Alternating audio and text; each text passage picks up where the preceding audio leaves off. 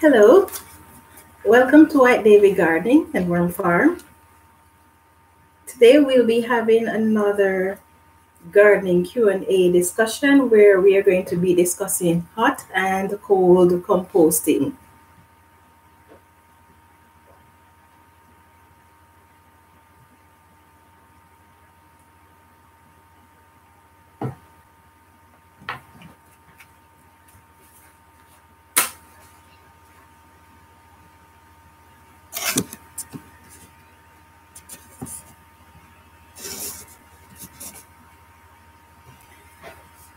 Okay, so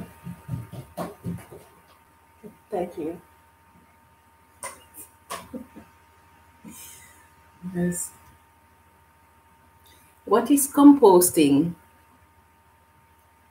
Composting is decomposing organic matter into a simpler organic and inorganic matter. Now, what type of organic matter can be composted? You can compost food scraps, plant refuse, paper, cardboard, animal dung, and animal carcasses. So anything that is organic can be composted. So as we go through the discussion, we're going to be looking at hot composting. We're going to be comparing it with cold composting. We are going to be looking at how you can hot compost and what you can do if your material is not heating up. So we're going to be discussing also the benefits of compost in your garden. So we're going to be discussing quite a bit about compost.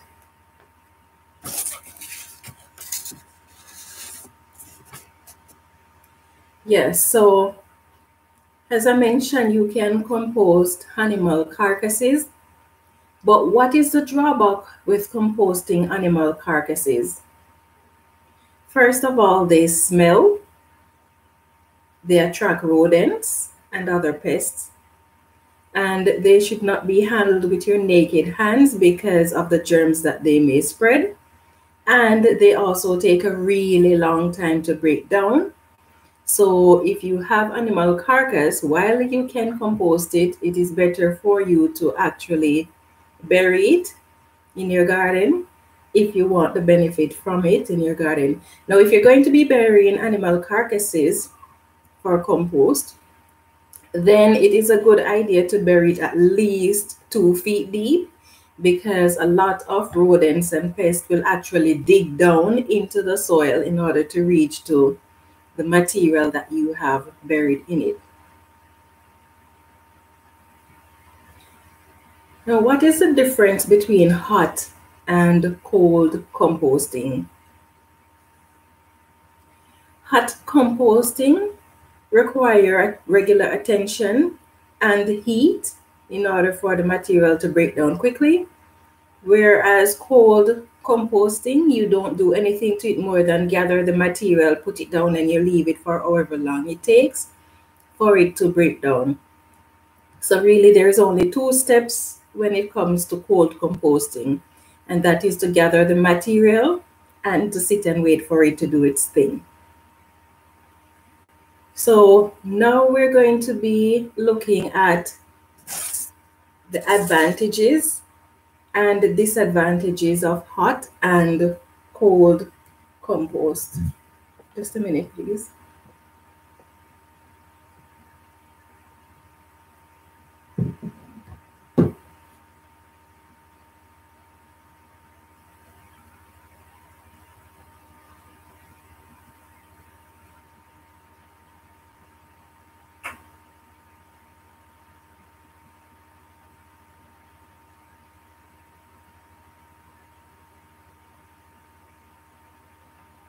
Okay, sorry about that. Yeah, so let's look at some of the advantages and disadvantages of hot and cold composting. Hot composting breaks down your organic matter much faster than cold composting. Cold composting, however, does not require much of your time, and thus it is much cheaper for you to produce. As we go further in the discussion, you're going to see why it is cheaper to produce. Hot composting helps to destroy seeds and weeds and some pathogens that may be in your composting material, whereas cold composting does not. Hot composting produces a greater volume of compost than cold composting does.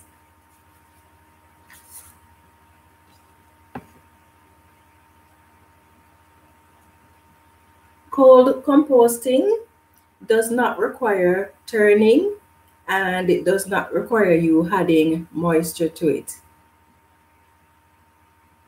Hot composting may take anything from 6 weeks to 6 months, depending on what it is that you are composting, whereas cold composting can take anything from 1 to 2 years to compost. Cold composting does not kill seeds and pathogens, as we mentioned before.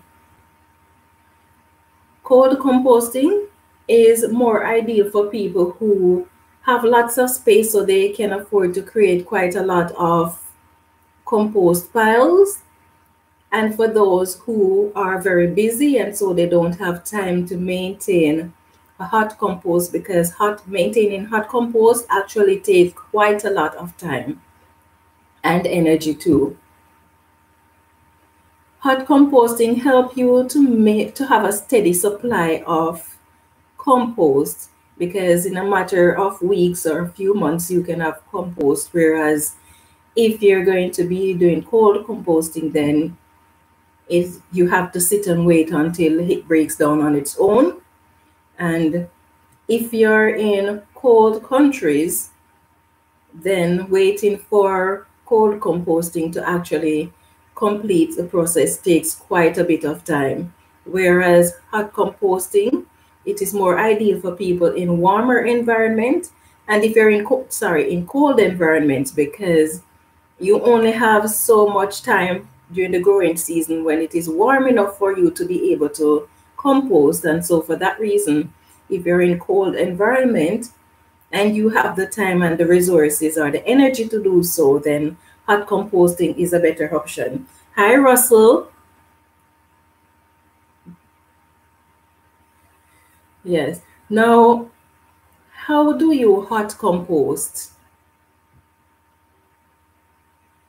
To generate heat in your compost pile, you should have your pile or build your pile so that it is at least 3 feet wide, 3 feet high, and 3 feet thick.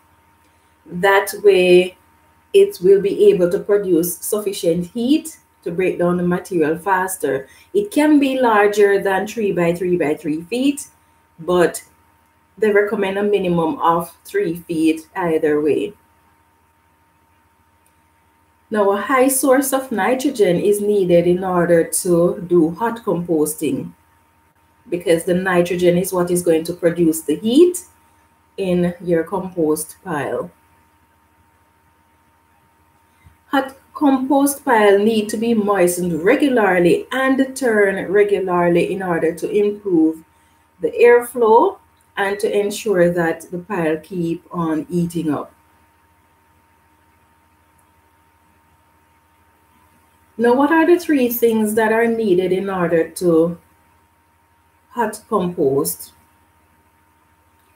You need organic matter that you're going to be composting, you need air supply, and you need water. So by saying you need air supply, it doesn't mean that you're going to have to source air. It just simply means that you have to have regular airflow through your compost pile, and that is why you turn your compost regularly so that you can improve the airflow in it. Now, how long does it take for compost pile to actually start eating up?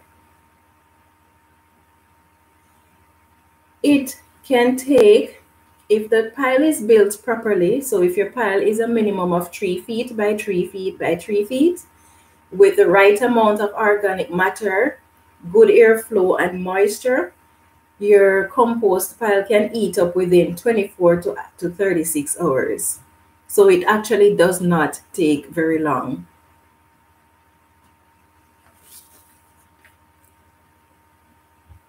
Now, what is the ideal temperature for hot composting? The ideal temperature is between 140 to 155 degrees Fahrenheit or 60 to 68.3 degrees Celsius. You don't want your hot compost to go over 160 because then you'll be killing off your beneficial bacteria and your beneficial microbes that are in the soil or in the compost. So you don't want it to go over 160 degrees Fahrenheit. How long does it take compost pile to maintain its heat? It usually takes a few days to a week, after which the pile will start to cool down. Now, what can you do if the pile is cooling down? You can turn the pile and add more water to it, and that will cause the process to start heating up, or the compost to start heating up again.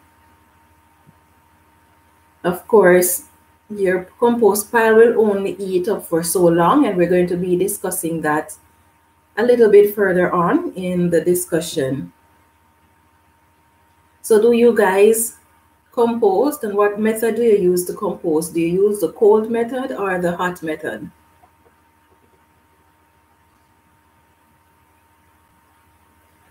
Now, what is the best way to turn your compost pile? When turning your compost pile, you want to put the material that is in the middle of the pile to the outside of the to the outer portion of your compost pile, and the one that was on the outside, you want to put that in the middle. And you don't want, the reason why you want to make sure that the portion that was in the middle is on the outside and what was on the outer portion would be inside, is to ensure that everything gets processed evenly. You want to make sure that all of the compost goes through that heat process. You don't want to be hot composting and not following the proper procedure, because you may end up with one portion of your compost where the pathogens and the seeds in it went through the heat process, and so those die off, and the other portion that was not allowed to go through the heat process will have seeds and the pathogens in them. So for that reason, you want to ensure that you rotate where the portions of your compost pile goes. And the middle of your compost pile is the part that is going to be the hottest at all times. So for that reason, you have to make sure that you're turning the pile and making sure that everything is evenly distributed. Is there a proper ratio of nitrogen to carbon for your composting material? The ratio on this, or the belief where this is concerned, is actually conflicting, because you will hear some professionals say a 2-to-1 ratio is good. So 2 parts carbon-based material to 1 part nitrogen-based material is the ratio you're to use, whereas you will find others that says as much as up to 30 times more carbon compared to nitrogen. So it is actually conflicting. So the best method, or the best way to deal with this situation then, is to do your own experiment. So you might want to, if possible, create 2 different compost piles and use different ratio. The minimum they recommend is 2 parts carbon to 1 part nitrogen. So you can do this experiment, and you can do another one using whatever ratio of carbon to 1 part nitrogen that you choose. Use them on your plants, so use them separately and then observe how the plants react to it to find out which is the better ratio. Now, you can also get your compost tested if you are in doubt as to whether or not your material has the sufficient nutrients in it, where depending on the ratio that you are using.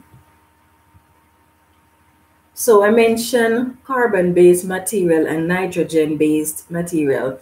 So what are your carbon-based and what are your carbon-based material? Carbon-based material include things like dried leaves, wood chips, shredded paper, cardboards, stuff like that is considered your carbon-based material. What is the nitrogen-based material? It includes things like your grass clippings, your plant refuse, your kitchen scraps, and stuff like that. So those are your nitrogen-based material. So what does the terms browns and greens mean? Because a lot of time when talking about compost, you hear people using the term browns and you hear them using the term greens. So what does brown mean? What does greens mean? So for brown, it refers to anything that is carbon-based. Some people say anything organic that is brown, and others might say the green would be anything that is green. But that is not necessarily the case, because you can have nitrogen-based material that is actually brown in color. So it's not a matter of the actual color, it's just a matter of whether it is carbon-based or it is nitrogen-based. For example, grass. Your grass clippings is green initially when you cut it. At that point in time, it is nitrogen-based. When the grass clippings dries, it becomes carbon-based because it loses most of the nitrogen that is in it. So it's not a matter of color, it's more about whether or not it is rich in nitrogen or it is rich in carbon. Now, how can you heat or speed up the heating process of your compost? There are several steps that you can take to heat up, to speed up the process. So when you are starting the worm bin, if you had material that is already composted, just a handful will do, or worm castings, that will help to start the composting process a lot faster.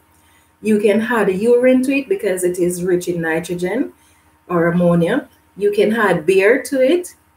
You can add these material, and what's that material called that they use in the bokashi? Bran. Bran also has a high level of nitrogen in it that will cause the material to heat up quickly. So you can add that as well to your material, to your compost material, and you can add animal manure, because animal manure is also very rich in nitrogen, so that will speed up the heating process.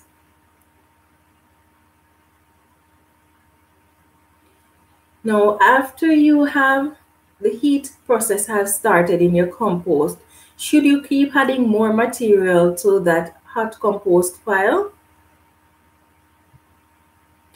You should not add more material. Once the heat process has started, you should not be adding more material to that compost pile. It is better to actually start a new pile with fresh material, because once you start adding new material to a compost pile that is already heating up, it is either going to slow down the process or it is going to stop the heat process. It will also take a whole lot more time for the composting process to be completed if you had a new material to it. So sometimes you will hear beginners who are composting complaining that their material stopped heating up. Sometimes it can be because it doesn't have enough airflow or enough moisture in it, or it does not have enough nitrogen-based material in it, or it could be that you keep on adding material to it after it has started the heat process. So it's not recommended that you add anything to it. It's just better to start a new compost pile. Now, what should you do if after several weeks of eating up, your pile suddenly stop eating up, and no matter what you do, you can't seem to get it to start the heat process again? The only thing you need to do at that point in time is to just keep turning the compost and adding water to it. Compost will heat up for only so long, and after that it has reached the saturation point, for lack of a better word. So it can only heat up for so long. So once it has reached that stage where it can heat up no further, the only thing you need to do is just keep turning it and adding water to it. Some people at this point in time will try to add more nitrogen-based material to the compost pile with the hope that it will actually heat up some more. But doing so, as I mentioned before, is not a good idea. It will slow down the process. And if the compost has reached the point where it has heat up as much as it possibly can, for as long as it possibly can, it means that your compost is almost at the point where you can actually harvest it. So if you're going to be adding fresh material to it at that point in time, what you're just doing is preventing yourself from being able to harvest the finished compost, and it's going to take even longer for you to be able to use the compost that is already finished. So don't add anything else to it, just keep turning it and adding water.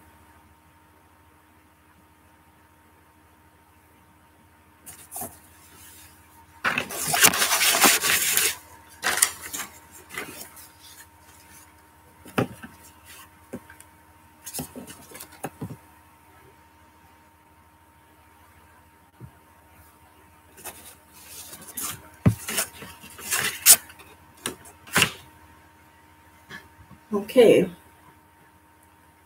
Now, how can you know if your compost has reached the optimum temperature for composting? You can use a thermometer if you have one. If you don't have a thermometer, it's no big deal. You can still figure out if your compost is heating up enough. All you need to do is in the center of your compost pile, be careful while doing this, put your fist there. And if you cannot keep your fist in that material for more than a few seconds, then it means that your compost has reached the optimum temperature. So that is how you can figure it out if you don't have a thermometer. Now, when should you turn your compost? Does it really matter? You should, once you start, oh, hi, Nikki. Once you start the composting process, that means once you have created the pile and the pile is at the required, yes, weekly. Once you have created that pile and it is at the required size, which is 3 feet by 3 feet by 3 feet, then you want to allow 4 days in which you do nothing at all to the pile. During that 4 days, it's going to cause the moisture that is in the pile to equalize, and it is going to allow the beneficial bacteria to be established. After the 4 days have passed, then you may want to turn your material once or twice per week. And you're going to make sure that you keep doing this because After a few days, as we mentioned before, the heat process will actually slow down within a few days to a week. So you want to keep on turning it and adding water to it every week, because that is going to encourage the heat process to continue, and it's going to encourage the compost to keep breaking down faster. If you don't do it regularly, then you can end up with the compost taking a lot longer than it should to break down.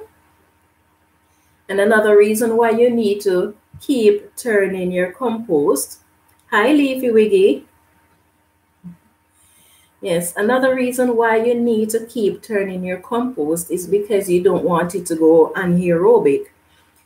Because if you're using the heat process, it means that you have now created a pile that is a minimum of 3 feet high and 3 feet wide. All of that is going to gradually start to compress. So the airflow through it is not going to be as much as before. So that is one of the reasons why you have to keep turning the compost, because you need to have that airflow in order for the compost to break down properly and for it to break down fast enough for you to be able to have compost to use. And especially so if you're living in a cold environment where you have long winters, because you only have so much warm weather in order to get your compost finished. Of course, if you are living in an area where you have a large acreage or large property, it doesn't really matter much, because you can create a lot of compost pile. So you can set them up in stages. When one is ready, one is getting started, one is already partially on the way. But a lot of people don't really have that option. Sylvester says, thanks for the good and in-depth information about compost. I have been taking a break and listening. I can take a break and learn at the same time. Okay, you're very welcome, Russell. Yes. Now, there are people who would love to compost, but where they're living, they do not have the space to create compost. Hi, Sunny Day Girl. You're very welcome, my dear. Yes, so there are people who, based on where they're living, they might not be able to create their own compost, but they're producing the food scraps, and they may have small gardens, whether they are container gardening or they have a small garden in their backyard, but it's just not enough space for them to actually compost. If that is the case, what can such persons do to ensure that they have compost? There's an easier method for such individuals than it is for us who are actually going to do the actual composting. So if you have garden space, but you don't have space to do compost, what you can do is simply bury the food scraps in your garden. So it is recommended that, depending on what it is that you're composting, if you're composting something that like meat, then you need to bury it at least 2 feet deep. If you're composting food scraps, you can go 12 to 18 inches deep. You can bury it into the entire garden, or you can dig trenches and put the food scraps in there, and that will produce compost in your garden, and you don't have to go there and turn the compost. You don't have to water the compost, because when you're watering your garden, then the material that you buried will be getting water as well. If you're planting in containers, then what you can do is, at the end of each growing season, you can put food scraps in the bottom of your container. And then when you're ready to plant, or when you're ready to plant, then you add your potting soil on top of that. That will stay there and gradually break down and provide nutrients for your plants. And because it is buried, then it won't attract fruit flies and rodents. So this is another option for you if you do container gardening and you don't have space to do composting. Sometimes you might not have a lot of space, but you have a small amount of space. So you can use those small containers, even just a caddy underneath your kitchen sink, and compost it there. You have to keep in mind, however, that composting material is decomposing material, which means that it can have a smell. So you need to take the necessary steps to ensure that it does not smell. So keeping it covered, putting the food scraps and covering it with the carbon-based material will help to keep down smell, and make sure that you keep it covered so that it does not attract, or at least it does not get fruit flies and other pests in it. Your compost should not smell, whether indoors or outdoors. Your compost should not smell, at least it should not have a foul odor. If your compost has a foul odor, it means that it does not have enough air supply, or your material is too soggy. If your material is too soggy, it means that your air supply is going to be restricted. So for your compost, that is another reason why you need to turn it, to keep that airflow through it so that it does not smell. So you can know if your compost is okay when it has an earthy smell. So just like worm casting, compost is supposed to have an earthy smell. So if it does not have an earthy smell, it means that you need to aerate the content of your compost. Now, when you have finished not castings, but compost, when your composting process has completed, it is a good idea to allow it to cure for a while. So you might want to allow the compost to sit for a few weeks or a month. And the reason why you allow it to sit is if you're doing hot composting, the material is going to be warm.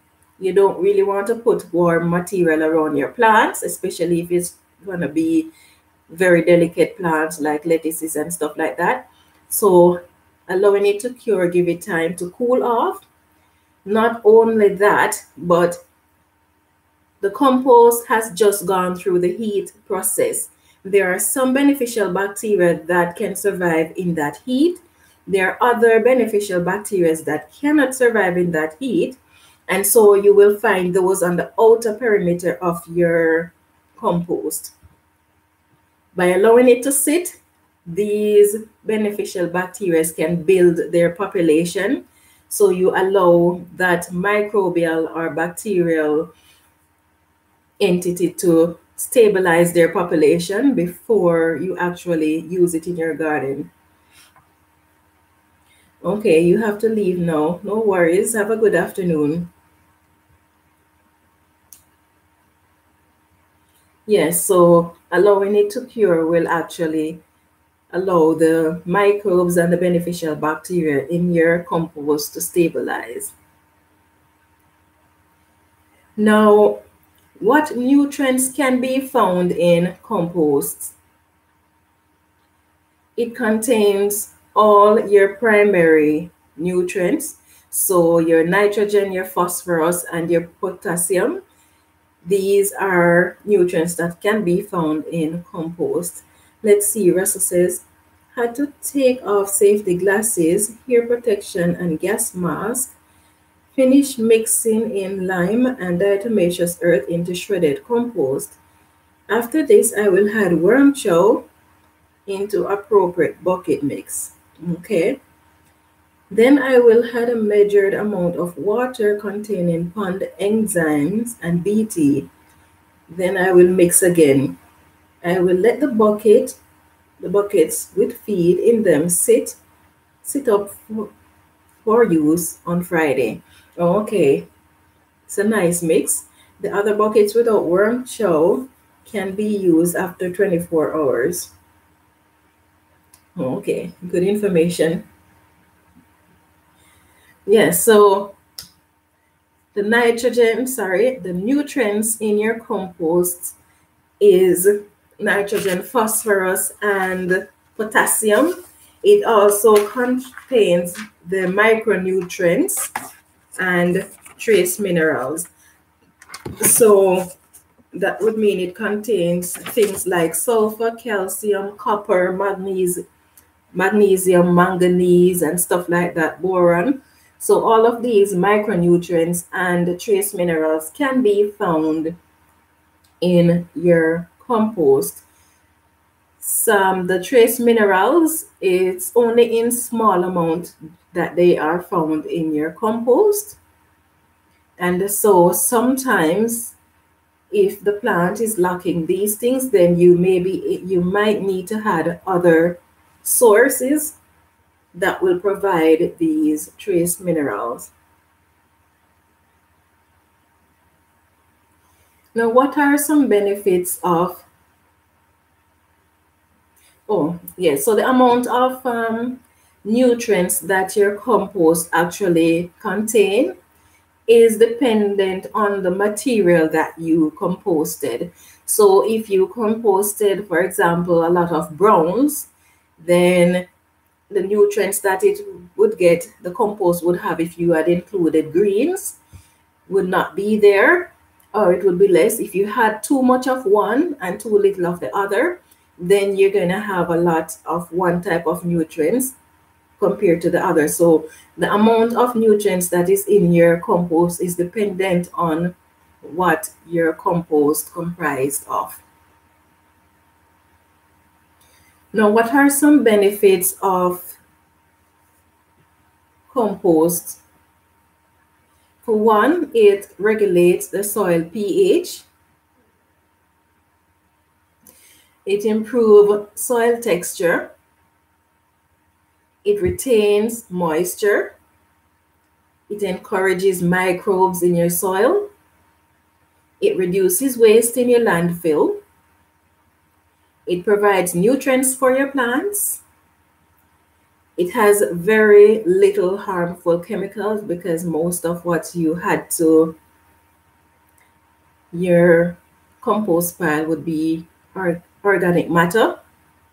Of course, you know that if you go to the store and you buy fruits and vegetables and you put the refuse from it in your garden, whatever they use to treat that fruit or to cure the fruit or to preserve the fruit, all of that is going to be in your compost. So that is why I mentioned that it will have very little harmful substance, because it will have some amount of substance in there that you would rather not be there.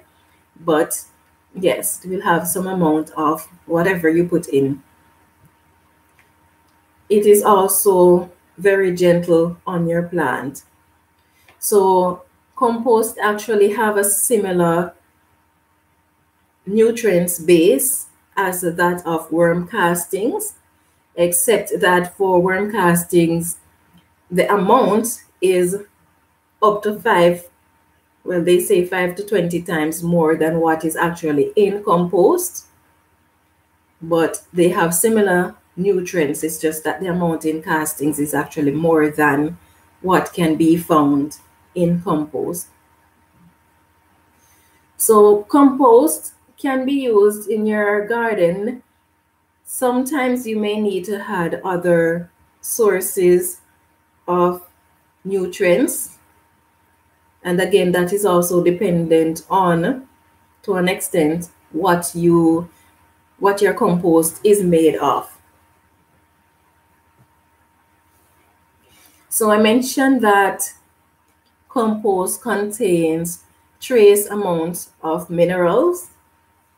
If you want to increase the trace minerals in your compost, then adding a lot of shredded leaves, which is higher in carbon, will increase these trace minerals in your compost.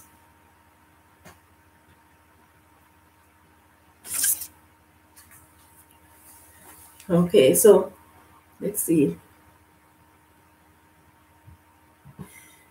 Hi, Macvasion. Yes, so I must apologize. I really wanted to put together a lot more information on compost for you guys, but it was a rather busy week for me, so I did not get to put together as much information as I wanted to. So I have now come to the end of all the material that I have prepared for you guys. Let's see, Russell says, the buckets with the worm chow mix are harvested every 14 days. The other buckets of worm bedding are top fed with worm chow and can be harvested after 6 weeks to 6 months. Okay.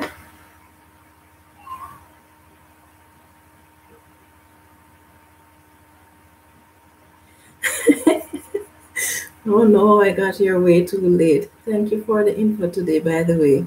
Oh, yes, you're very welcome. Yeah, no worries, my friend.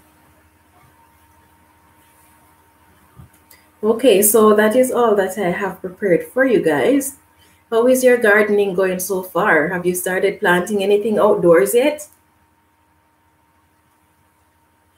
I am so excited because I only have 3 more weeks to go. And then after the 3 weeks, I'll be able to start putting things outside. But I was pretty disappointed this morning when I woke up and the temperature was -2. It is May and we're still getting minus temperature. And I think they say we're supposed to have like -7 tomorrow morning. So I don't know. It is May and we're getting minus temperature. I'm just hoping at least we won't get any snow. Okay, so you're not able to put anything outside yet, Russell. I see, I know that there are people in my province that are actually planting things outdoors now. I've seen where one lady, she puts potatoes out, but she has it deep down into her container. So I don't know if maybe that is why she planted it, because it is deep down in the containers that she's growing her potatoes in. I know that some people at this point in time are actually starting their cool weather crops outdoors, but I am not going to be putting anything out just yet. I want to get an early start on the cool weather crop, but I'm starting them indoors first because I don't trust those cutworms. So for that reason, I'm not going to be putting my cool weather crop out there just yet. I must say though that my winter sowing did not do so well. I don't know if maybe I should have continued watering the jugs when I put them out, but for whatever reason, only 2 of my jugs have any germination taking place in them. And for those 2 jugs that things germinated in, it's just a few plants. So my first attempt at winter sowing seemed to be a failure. So I'll have to try again next year. See, Bayesian says, Canada is just that way. You got to wait too. Okay. Okay, Russell says he planted potatoes for the first time this year. Okay. Wish you all the best with your potatoes. Hope you have a nice harvest. Yeah, so I'll be planting this year for the first time. I'm going to be growing 2 varieties of potatoes. Don't ask me what varieties they are, because it's just the store-bought potatoes and I did not see any names on the parcel, so I don't know. I only know that one has brown skin and one has red skin. So I don't know what variety they are, but anyway, we'll see. So I'm planting the red one this year for the first time.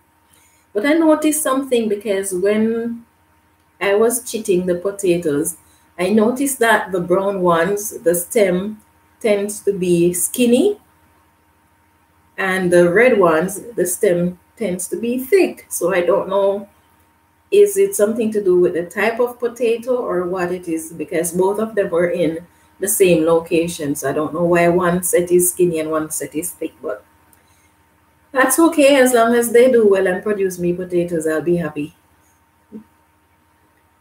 Let's see, Leafy Ricky says, I may put my butter crunch lettuce out after tomorrow. Oh, okay. Yeah. Let me know if you put them out, Leafy Wiggy. Let me know how they do outdoors. I kind of want to get an early start on those on my cool weather crop, but I'm a bit timid because I've never really put anything outdoors before the growing season start. But a few of the people that I follow from Saskatchewan here, I noticed that some of them will have cool weather crop like in April, in the last week in April, they will have cool weather crop in their garden. So I don't know, but I'm a bit timid to put them out there because I don't want to put them out there and then lose them and have to start all over again. Maybe I should sow some seeds out there just to see what happens. Yeah, I think I'll do that. Just sow just a few seeds and see how it turn out. Of course, that means I would have to go out every night to cover up. Let's see. My friend gave me russet and baby reds and a bag of calcium phosphate, shake and bake style. Okay, nice.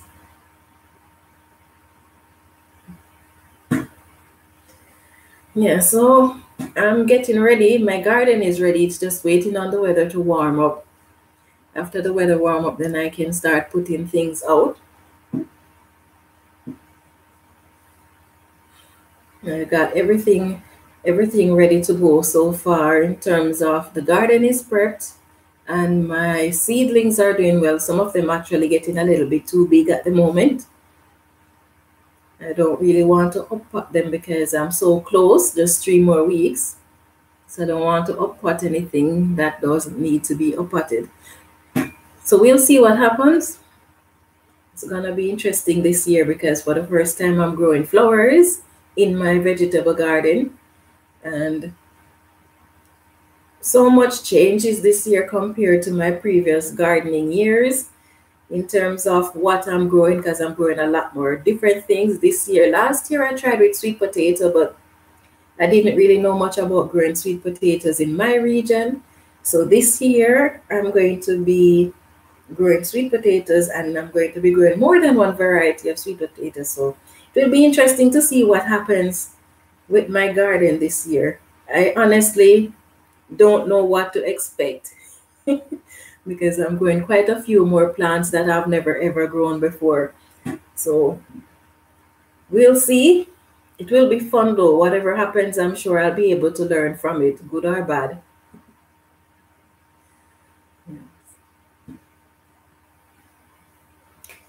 Okay, so that is all that I have to discuss today. So if you guys don't have anything that you wish to talk about, then I am going to say good night.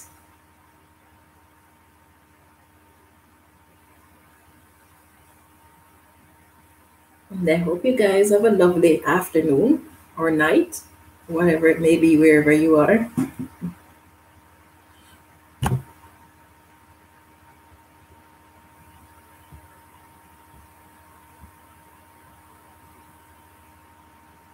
So thank you all for your participation.